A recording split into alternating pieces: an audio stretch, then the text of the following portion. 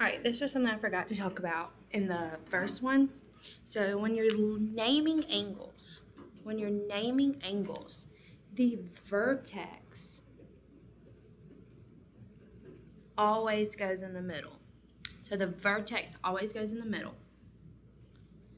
So in this, you have A, B, C.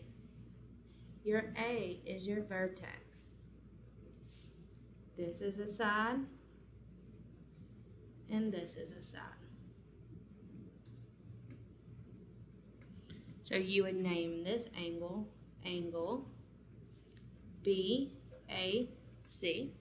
because vertex always goes in the middle, or angle CAB.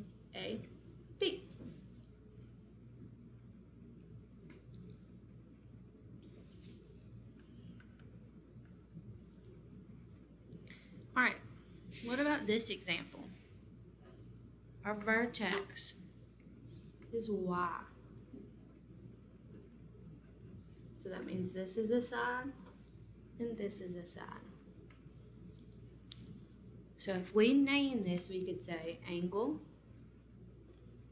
X, Y, Z, or use the angle Z, Y, X.